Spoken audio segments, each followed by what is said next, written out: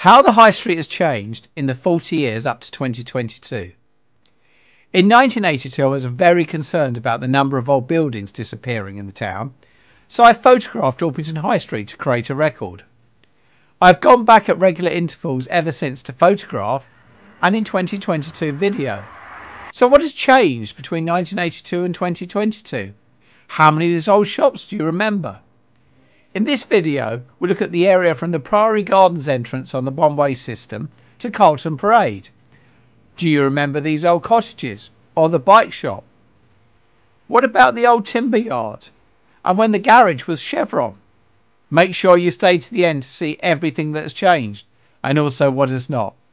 This part of the High Street has seen the most new building during the term of the survey. Please subscribe to get updates as I release them. Brought to you by Eclectic Experience. Change seen through images. Looking down the High Street, there is an entrance to the park, Priory Gardens, on the right, and then a parade of shops made up of a very mixed group of buildings. On the left, there are residential flats next to the retirement ones that replace the Allied building. This is an area with the High Street that has seen the most change during the 40 years of the survey. We will look at this after the shops. We are still in the Priory Conservation Area at this point, which goes all the way down to and including number 35. First look at the entrance to the park on the right, then going back to 1982, and it has hardly changed. However, I don't remember this entrance when I was a young child, so I've consulted an old map.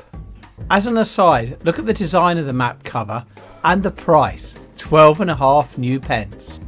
Unfortunately, the map does not have a published date. However, Darrowwood Secondary School is not shown, so it must be before 1975. Right, back to the contents of the map. And sure enough, if we look along the High Street, it doesn't look like there was an entrance to Priory Gardens. The first building must be one of the older ones on the High Street. Looking at over the years, it certainly had a fair few occupiers. It is also locally listed.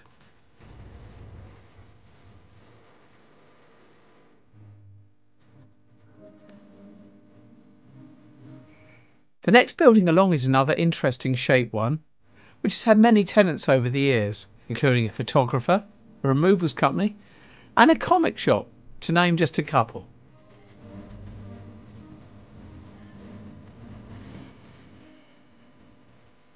As we move along, this block of buildings has commercial either side of domestic dwellings. The ones on the left have for many years been a minicab business, whilst on the right, different types of food outlets. In 2017 and 2022, the unit on the left is occupied by Oriental Spring. Moving on to the next block, seen here in 2022, before going back to 1982. In 1982, the next block of 6 units were all occupied. A motorcycle shop, Jennifer's, J. Palmer, a cycle specialist, C-Mac Seafoods, Chas Norman, a camera company, and then Jones the Jewellers. I've always found the middle building fascinating, with its pointed roof with what looks like a flagpole in the middle. In 1982, there was also what looked like 2 old signboards and a support coming out from the middle of the upper floor. These are all gone by 1992, though the flagpole is still there in 2022. Here are various views over the years.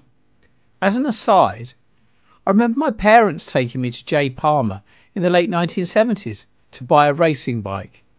It got a lot of use.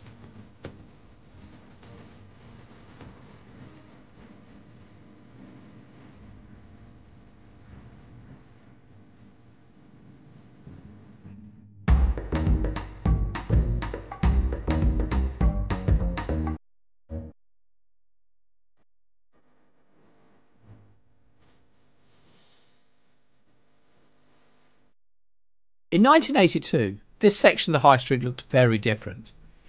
There was a spread of cottages and businesses, from just past the old Allied office block, leading up to a big brown brick building that looks very new in 1982.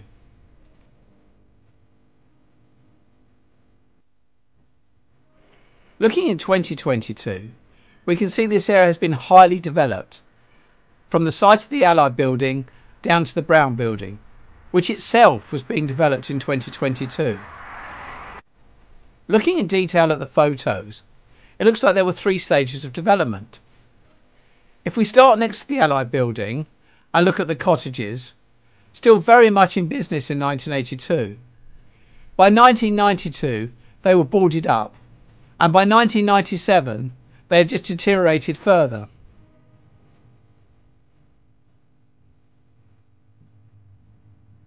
By 2002, the new build is almost complete, and this is it in 2007, 12 and 17. Next along, by contrast, the buildings next to the boarded area are in good condition in 1992 and seen here in 1997. In 2002, there are more weeds growing, and if we look between the buildings, we can see the unit at the back has broken windows. By 2007, they have been replaced by new buildings. Last in this section was the new building in 1982. It hardly changed up until 2022, and now the colour has changed to grey. It looks like it's been painted. It also looks like the top floor has been extended, coming closer to the front. Incredibly, there was a working woodyard on the High Street in 1982. Looking at the wood piles, it was very well stocked. It's interesting to see how a big crane was on the site, as well as a substantial chimney. Also, as an aside, if we come just outside the woodyard, notice the old style concrete bus stop and the green and glass bus shelter. The business also looks like it made use of the semi-detached houses next door. If we look at the view in 2022, it is generally a lot greener. We can in fact hardly see where the woodyard once was, but we can just about see some of the new houses that replaced it. Going back to 1992, the site is a lot emptier, with the woodyard gone and the buildings in a poor state. These buildings would all shortly be demolished and replaced by housing by 1997. Businesses have remained in the semi-detached buildings next door, and we can see how they've changed over time.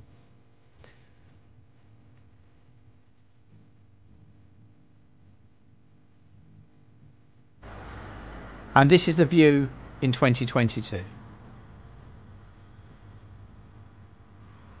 There's been a garage on this site for the whole 40 years of the survey. Quick Fit has also been there for the full 40 years. Interestingly, this was the site of the Bug Hutch, or Palace Cinema, which did not close until 1959. If we look at the 1982 photo at the side, it looks like the part of the old building might still have survived until then. This is the Quick Fit part. However, by 1992, it looks like the building has been replaced with a newer one. Zooming in on the fuel sign in 1982, we can see that the price was quoted in 2 different ways. This was for gallons and litres. A gallon cost £1.72.8, whilst a litre was 38 pence. Zooming out, it was also a Chevron garage in 1982. By 1992, the garage had become Texaco, and it remained that for the rest of the survey. Gallons had also disappeared, but there are now different prices quoted for unleaded, 45.5p, 4-star, 50.2p, and diesel, 45.7p per litre. Here are a couple more pictures over the years where we can see the price of fuel changing along with the Texaco logo.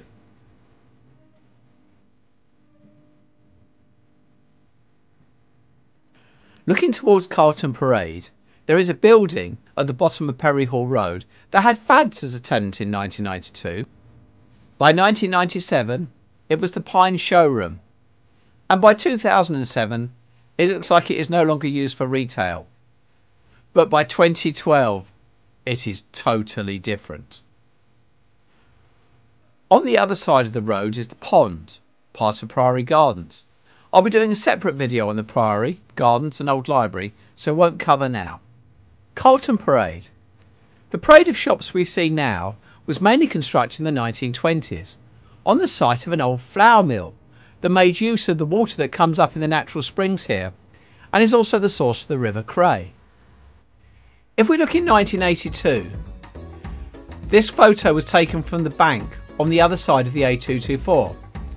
As an aside, this was probably the very last photo I took as I ran out of film, which you can tell as the end of the roll as it did not develop properly and has a red shade.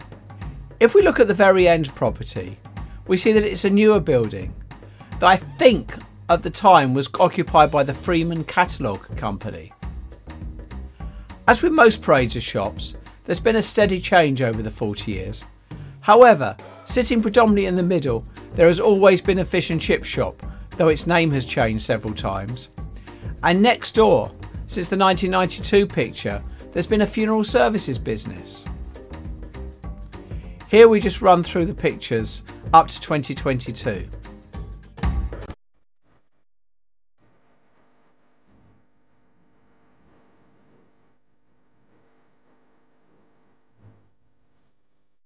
Looking over the content of this section of the High Street, it has seen more new building than any other part, but it also has a view of the pond that has probably hardly changed in 100 years.